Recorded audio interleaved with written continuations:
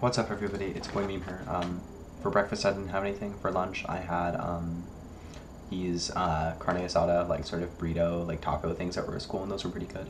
And for dinner, my dad made Taco Bell burritos. Like, he made burritos, but they were like the ones from Taco Bell. Back there are 2 copies of my accepting my offer letter. So I signed it.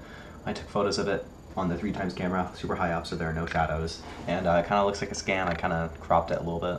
And I'm gonna send those images, I'm gonna turn them into PDFs, and I'm gonna send them to a person, so that's the plan.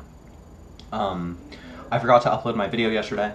I totally had it in the thing. I was about to press the publish button, but it was like processing, so I just left it in a tab, and I totally forgot to upload it. I thought I did, so that's my bad.